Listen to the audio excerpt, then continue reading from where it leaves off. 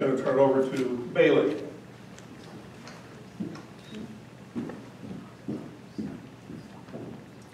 Thank you. Good morning. Good morning. As pastor, I'm not used to the good morning back. I go to a church of about 500 people, so if I were to have 500 people saying good morning to me, that'd be a lot. Like Pastor Wilson said, my name is Bailey. I'm the development specialist at CareNet Family Resource Center in Kenosha.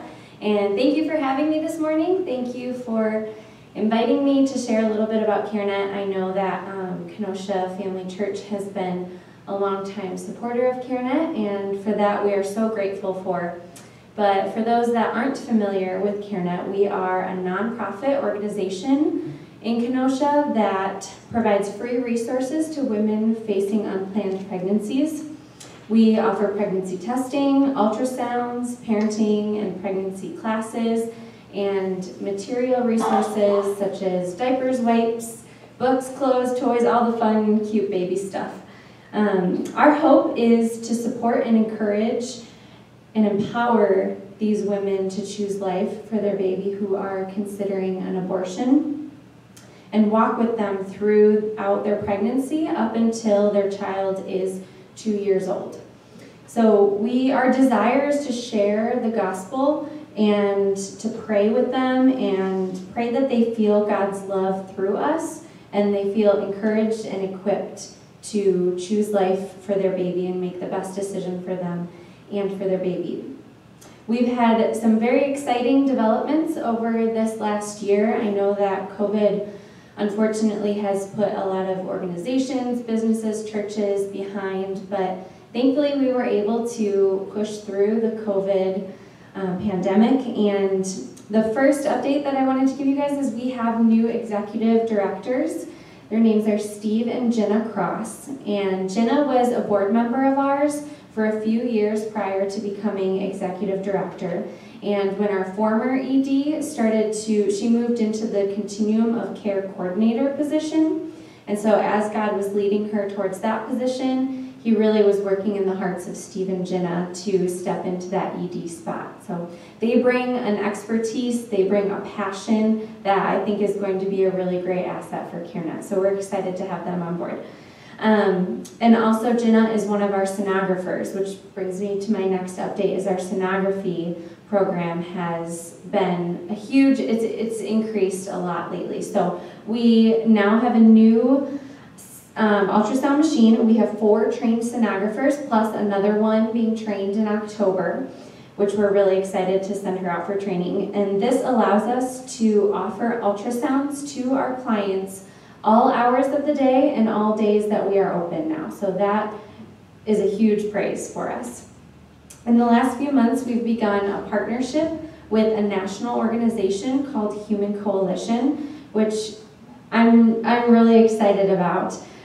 They are experts in finding or buying keywords on Google, and they buy the keywords on Google. And so talk about using technology in such a positive way. So the way that it works is if I were to Google abortion near me, the pregnancy decision hotline number would show up on my phone. And so they pay to be the first spot on your Google search, and they pay actually to fill up the full screen of your phone so that you don't have to continue scrolling.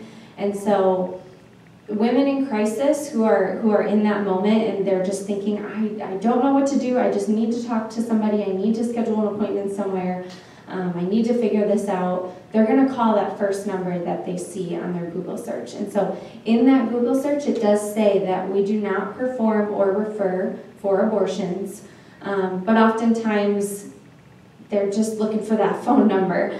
So there is a disclaimer there. Most people are thinking, oh, well, are they tricking them? No, they're not. They're not tricking them. It is there. And then when the woman calls, she is able to talk to a trained call representative who will talk through just her feelings and emotions at the time and try to get her scheduled at a pregnancy center like ours near her. So all of the women that are in the Kenosha and Racine area will be scheduled at our clinic, and the call representative actually has access to our scheduling program, so they can schedule her right then and there. They see, okay, tomorrow at 10 a.m. is open. Are you available at that time?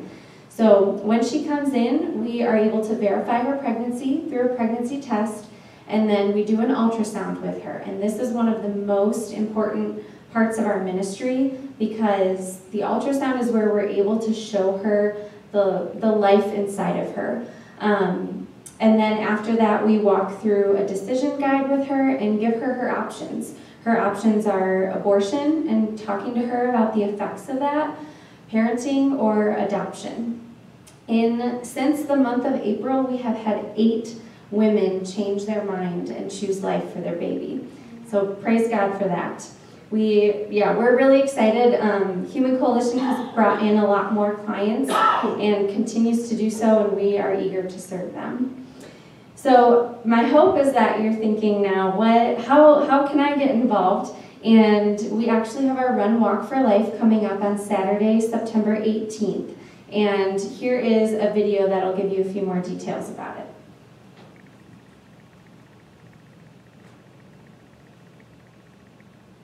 As the church, we are called to stand up for those who are voiceless. In 2018, almost 400 lives were lost in Kenosha and Racine County to abortion. That's one precious life a day lost in our communities to this human rights crisis. Over the last few months, our clinic has made huge strides in bringing in women in crisis who are contemplating abortion, and we've seen minds changed and lives saved. Now more than ever, we need you, the church, to help us stand up and fight for the preborn and be their voice. Our goal is to empower women to choose life for their baby, to show and share the gospel with them, and see generations of families impacted through encountering our services while in a crisis season. In order to do this, we count on our donors like you to help us fund our operations and services. You can help by joining us at our Run Walk for Life on Saturday, September 18th. Last year we raised $47,000, and this year we need to exceed that amount in order to reach more women in our area. So will you join us in participating in this event? All you have to do is raise sponsorships and show up to Library Park in Kenosha to run or walk on Saturday, September 18th. You can participate as an individual, but we highly encourage you to form a team of 5 to 10 people with your small group or friends and family.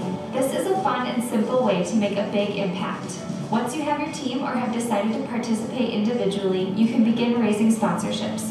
Our goal is for each team to raise $1,000. On the day of the event, we will have lunch, yard games, and announce the leading fundraisers after the Run Walk. It's a wonderful experience for the whole family and a way to connect with other believers in our city. For more information on how to get started, text LIFE to 262-204-5504 or visit carenetfamilyresources.org/events. We hope you'll join us on September 18th as we aim to empower more women to choose life for their baby.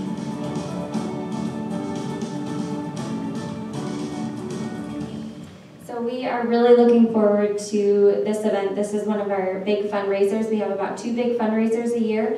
And so, yeah, we're excited. And I think if Kenosha Family Church is willing to form a team and participate, you don't have to show up that day. But if you'd like to raise sponsorships and come out that day to support us, it would be great. We have the course will be a walk around Lake Michigan, or not around Lake Michigan. That'll take a long time. But it'll be along the lake, and then we'll have lunch and yard games and everything. So bring your families, bring your kids, grandkids, nieces, nephews, whatever you would like. So I know that in the past, Kenosha Family Church has also helped us run registration. So if you are interested in volunteering for the event that day and running registration, I have some forms out on the welcome table, and I will be here after the service if you want to come and stop by and ask any questions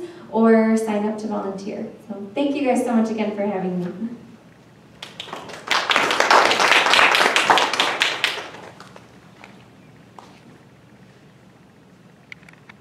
We're going to go to the book of Proverbs, and we're going to read some from Proverbs 8.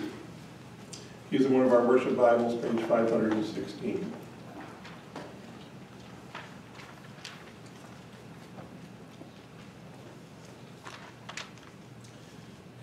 this is subtitled in the NIV, Wisdom's Call. And it's kind of poetry where wisdom is kind of personified and talking to us. So,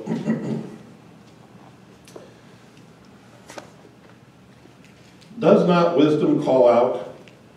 Does not understanding raise her voice?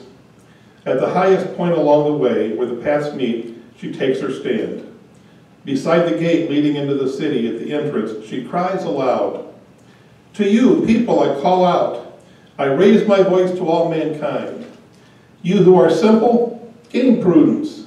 You who are foolish, set your hearts on it. Listen, for I have trustworthy things to say. I open my lips to speak what is right. My mouth speaks what is true, for my lips detest wickedness. All the words of my mouth are just. None of them is crooked or perverse. To the discerning, all of them are right. They are upright to those who have found knowledge.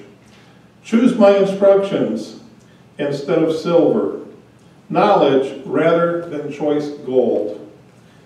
For wisdom is more precious than rubies, and nothing you desire can compare with her." This is the word of the Lord.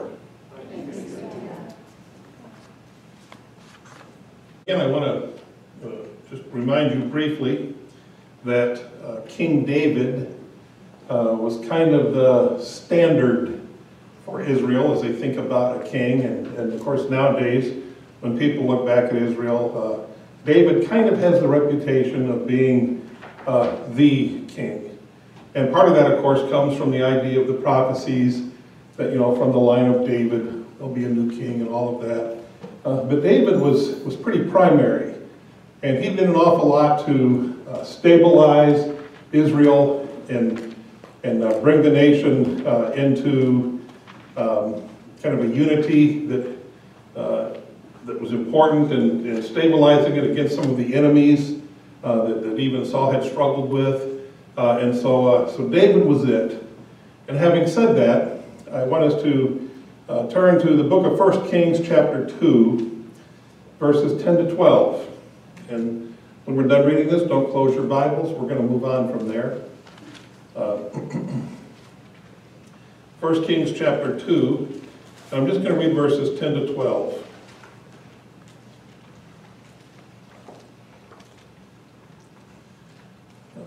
Page 265 if you're using one of our worship Bibles. Then David rested with his ancestors and was buried in the city of David. He had reigned 40 years over Israel, 7 in Hebron and 33 in Jerusalem. So Solomon sat on the throne of his father David, and his rule was firmly established. And so I talked about David because we're really going to pick up at the end of David's reign and move into Solomon, David's son, who now had some big shoes to fill. His father had been king for 40 years. And again, he had really brought some stabilization and all of that. And now it's up to Solomon. And so we want to pick up the story in the next chapter, chapter 3, verses 1 to 3. Using our worship Bibles, it's the next page. 1 Kings 3, 1 to 3. Solomon made an alliance with Pharaoh, king of Egypt, and married his daughter. He brought her to the city of David until he finished building his palace and the temple of the Lord and the wall around Jerusalem. The people, however, were still sacrificing at the high places because a temple had not yet been built for the name of the Lord. Solomon showed his love for the Lord by walking according to the instructions given him by his father David, except that he offered sacrifices and burned incense on the high places. So I want to stop there and talk just briefly about the high places. The nation had began the habit, because there was no temple, of worshiping kind of wherever they wanted to. And some of the most prominent places became known as high places. But one of the problems is that some of those high places were chosen because they were literally high places. They were nice geographic places that kind of gave that sense of, this is a good place to honor God. But previous peoples that lived there, the Canaanites, had also recognized those high places as good places to worship. And they had built altars there and things for their gods. And so Israel came in and said, oh, here's a place already established. Let's just kind of take it over. And so they did that in several places. The problem being, of course, that it became a temptation to kind of meld in with the worship that used to take place there. And so it was kind of easy for them to fall into the trap. We're going to worship kind of God and Baal. And so they kind of struggled with that mixed religion, partly because of the high places. But at the same time, God seemed to, what's a good word for it? Condescend to the people and kind of make allowance for them worshiping at the high places. We're about to see that with the way he dealt with Solomon, who was sacrificing at a high place. And so it was almost like God is saying, well, the temple's yet to be built. And since it's not built, even though it's not what I had in mind for the people, out of good intentions, they're trying to worship me at these high places. And so I kind of accept that worship, and it works. And as I thought about that, it kind of reminded me, of our belief in what it means to be the church. And it occurred to me that during a global pandemic, it's kind of like not having the temple. And so instead of the high places, we've gone to Zoom. And there are still some who are watching this on YouTube later today or tomorrow. And so it's almost like God says, well, they can't always gather the way they want to, but I will accept that spread worship. But just like the high places, there is a temptation. And it's not the same as, we're going to be tempted to start worshiping Baal, but the temptation becomes, maybe I don't need to be part of a church family. Maybe watching this on YouTube is enough. And so that temptation kind of comes in. So even though God, honored that kind of worship and the things that we had to do, I don't think it was his long-term plan, just as it wasn't God's long-term plan for the people to use the high places back then. So a lot of stuff going on there. But let's move on to verse 4. The king went to Gibeon to offer sacrifices, for that was the most important high place. And Solomon offered 1,000 burnt offerings on that altar. And so the author here begins to tell us the story of one particular instance of what happened at one of those high places. So he set the stage that the high places thing is going on, and now he moves into in this particular case, Solomon has gone there to sacrifice at the high places. And by the way, one more thing that wasn't kind of following God's instructions, God had established a priesthood, and they were supposed to be the ones to offer the sacrifices, not the king. But anyways, verse 5. At Gibeon, the Lord appeared to Solomon during the night in a dream, and God said, ask for whatever you want me to give you. So God appears to Solomon in a dream. I heard you guys talking in Sunday school outside your door about God talking to Abraham and Lot and all of that, and in Sodom and Gomorrah. That visitation was different. It wasn't a dream. There were the guys. And so God is working with different people different ways. Still does that today, works with different people different ways. But in Solomon's case, he appears to him in a dream. But you think about what God said to him in the dream. Ask for whatever you want me to give you. And I want you to just think for a moment about the possibilities. Imagine God coming to you last night in a dream and saying, ask me for whatever you want me to give you. Think about that for a moment. What are the possibilities? Now, suppose I said to you, ask me for whatever you want me to give you. quite frankly, your choices are pretty limited because I just don't have that much to give. You know, oh, okay, Pastor, I want a new house. It's like, sorry, I don't have a new house. But you know, with God, there's infinite resources. If God says, ask me for anything you want me to give you, there really aren't limits on that, strictly speaking. You know, you want $1 million? Well, that's easy for God. You know, you want a mansion? That's easy for God. And so you've got all of these possibilities.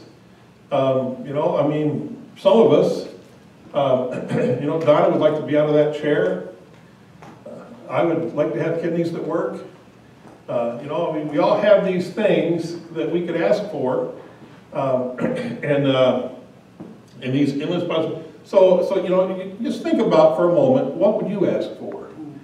What would come to your mind? And it's almost like every time you think you've got something, hey, but what if I ask for this instead? It's even bigger and better.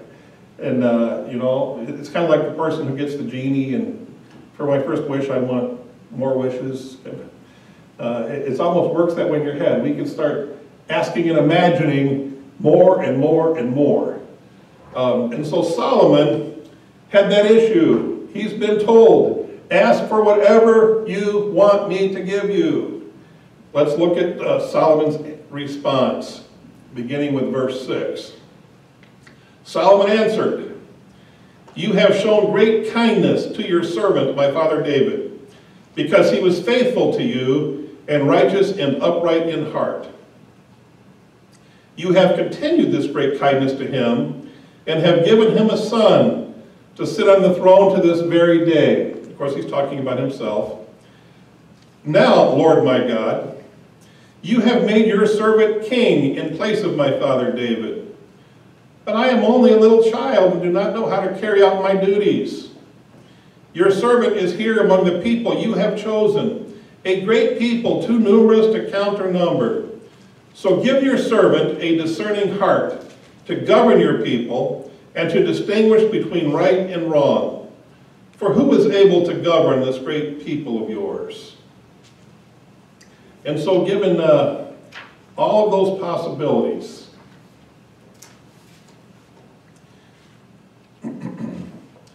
he asks for a discerning heart. And he tells the purpose of having this discerning heart. It's to govern your people and distinguish between right and wrong. I want to talk more about that. First of all, the idea of a discerning heart. I want to point out that that's kind of an idiom. It's one of those figures of speeches that kind of became a term that had a meaning behind the literal words.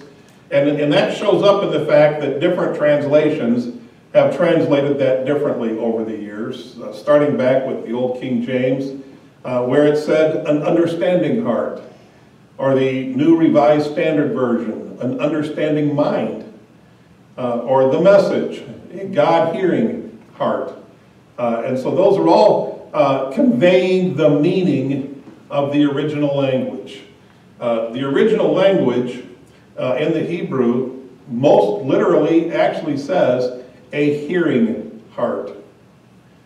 And so those other phrases are supposed to be an understanding of what it meant to a Hebrew to talk about having a hearing heart. And so I want to point out three things that Professor, Scholar Roger Hahn had to say about this.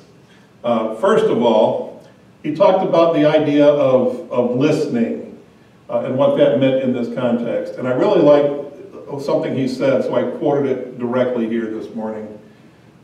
He says that the request, and here we quote, tells us of Solomon's intention to listen before he spoke. To listen to God and to listen to his people. There is no greater wisdom than the decision to listen before one speaks. And so, asking for a hearing heart, he was kind of asking God to help him be a good listener.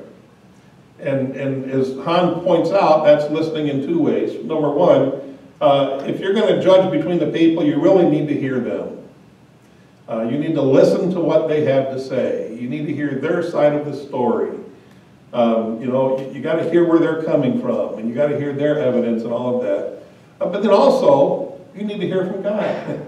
What is God saying about this? What is God's voice on the matter? And of course, besides His Spirit speaking to our hearts and minds, He's already written a lot of it down.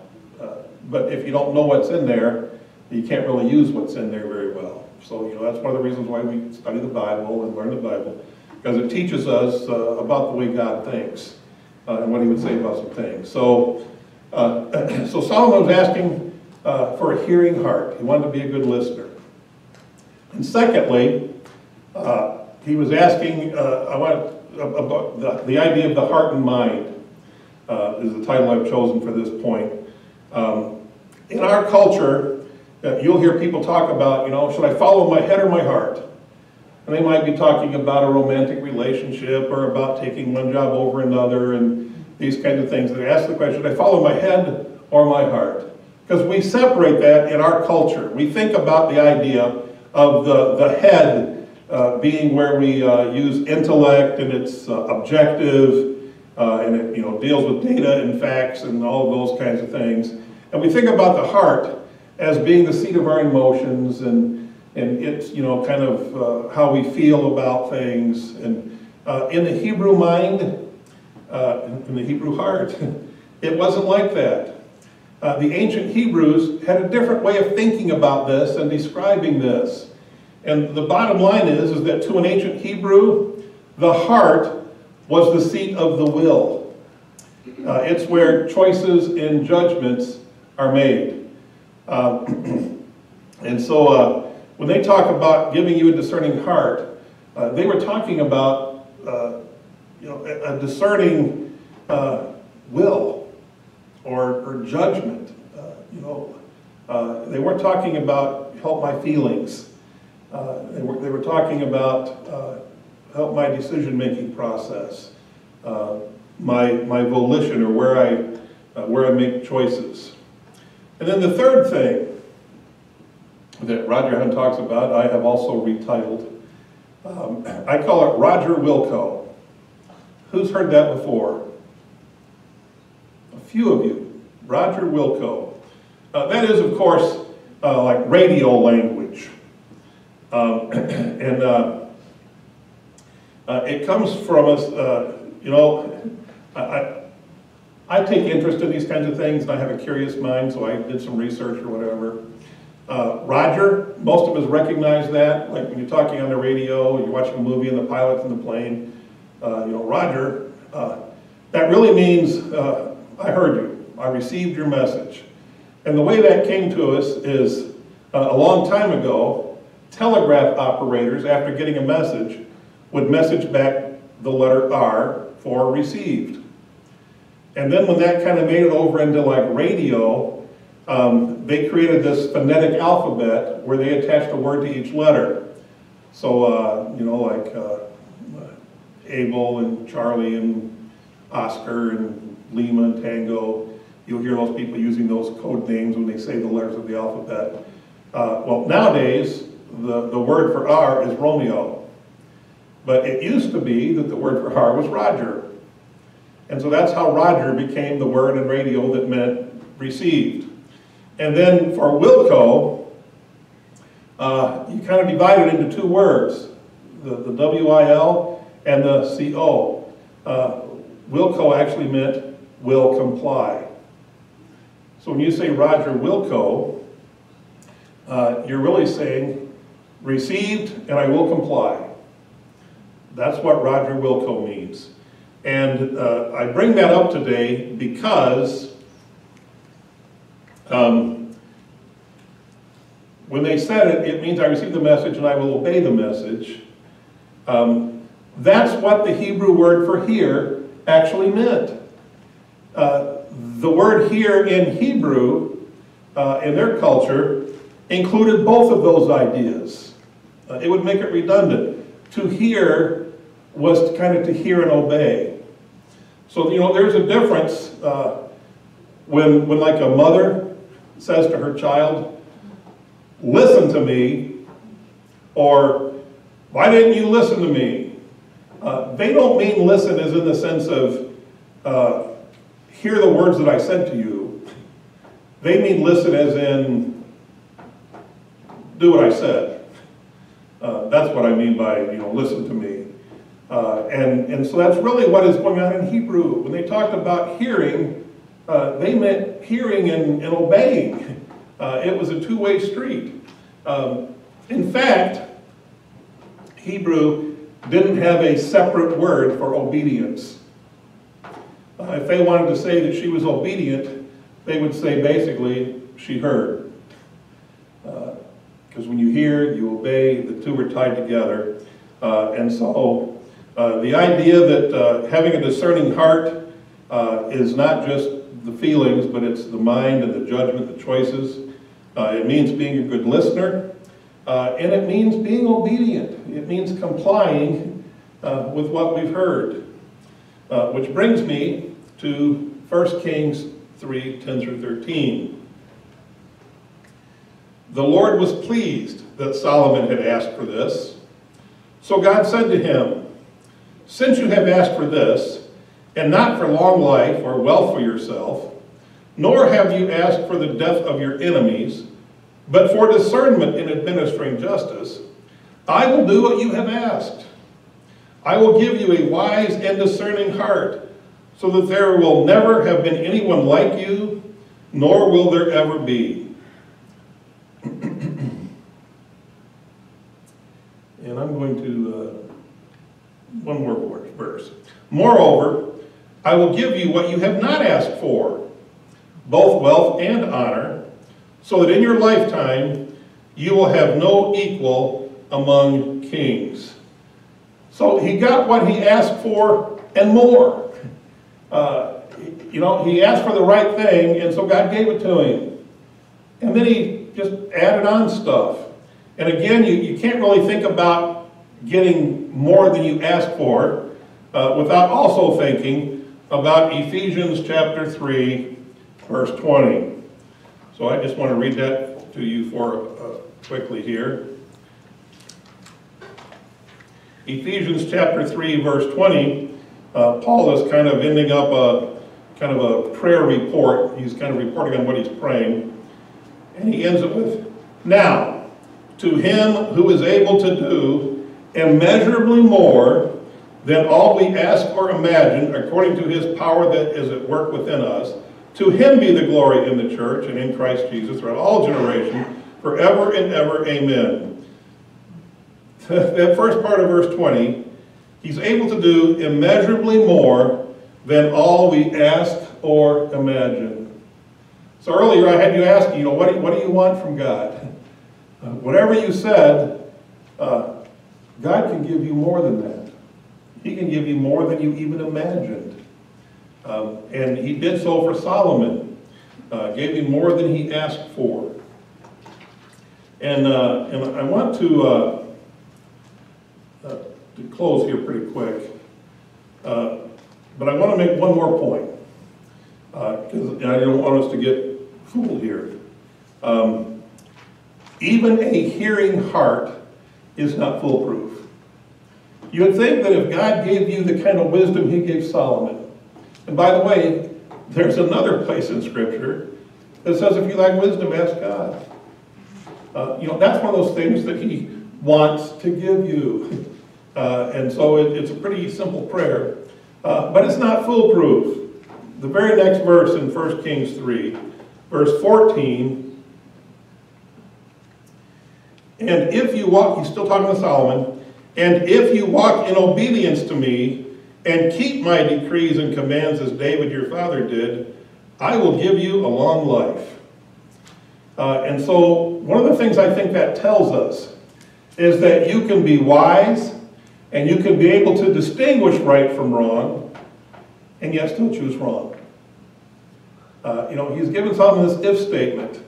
I'm giving you this wisdom that you asked for, and as long as you stay obedient, and as long as you do right and not wrong, I'll also give you a long life. Because that's how free will works. Even though he had that wisdom, more wisdom than anybody had before him, a more discerning heart than anybody had after him, he was still prone to being able to choose wrongly, to make bad choices. You think, how can anyone that wise make bad choices? Well, Solomon could, and that pointed out for us. And so we have to be careful that we don't fall into the trap of thinking that just because we know better, that doesn't mean, I got a text yesterday from Robin's dad, who told me that, he said, Wilson, your wife has gone to my bookshelf and turned my books backwards. And I know what was going on is we've been watching some of these fashion shows, house design shows, and believe it or not, that's become a thing. It's supposed to be trendy and fashionable to have your books on the shelf backwards, with the spines in and the bare pages out. And I have told Robin how ridiculous and stupid that is. And so she went down there and told her dad, I'm going to help you, and did it to her dad. And so I told her that she needed punishment and all of this. But people can do that. God can give you wisdom, and He can help you distinguish right from wrong, and you know what's right from wrong, and then you do it anyways. And when I told her dad, I said, she knows better, but she did it anyways.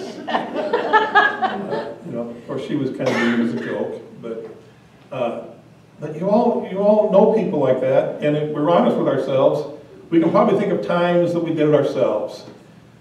No, I shouldn't do that. I did it anyway.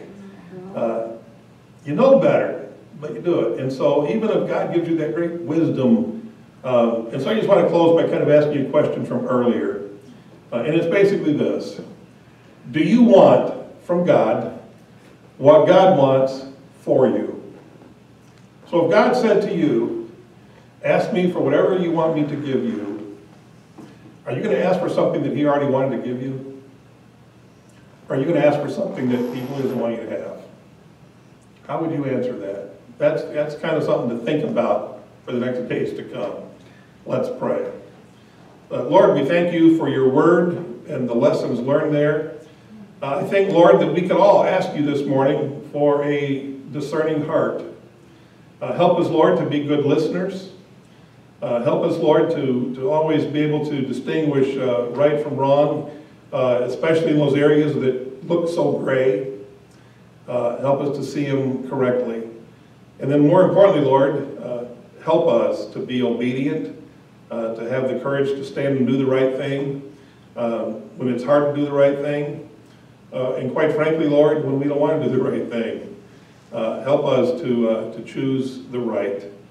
We ask, Lord, that you'd be with us as we depart in a few moments and go our separate ways for the week to serve you.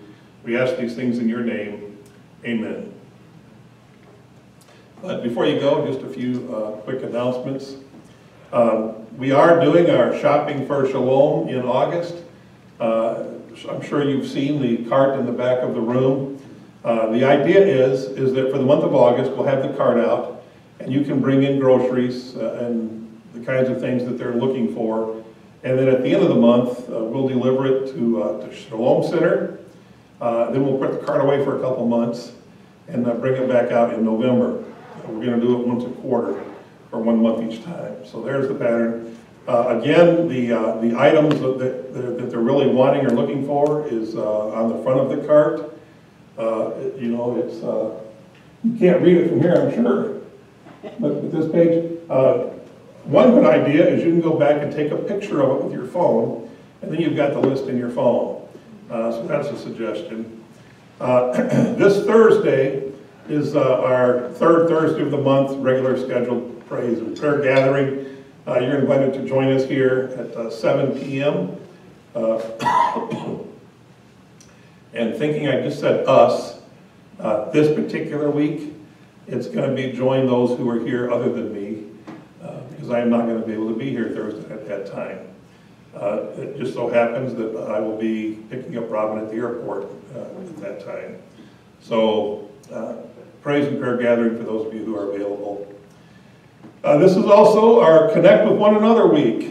We've begun an initiative to try to encourage everyone to be more connected, especially since we can't always gather the way we want to. And so 1 week a month we kind of designate specially our Connect with One Another week. And we ask that you think of somebody in the church family that you don't have regular contact with, or maybe you haven't seen in a while, and connect with them. Give them a call, send them an email, send them a text message, write them a card, whatever is good for you. That would be a way to kind of connect with them. You know, the Bible is full of commands about praying for one another, bear with one another, do this for one another. There's a bunch of these one another commands.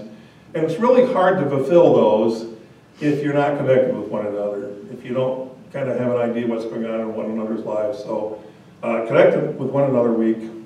Our offering box is in the back of the sanctuary, our stewardship center. If you haven't already done so, please put your offering in there before you leave. And may God bless you as you go out to serve Him with your discerning heart for another week. You are dismissed.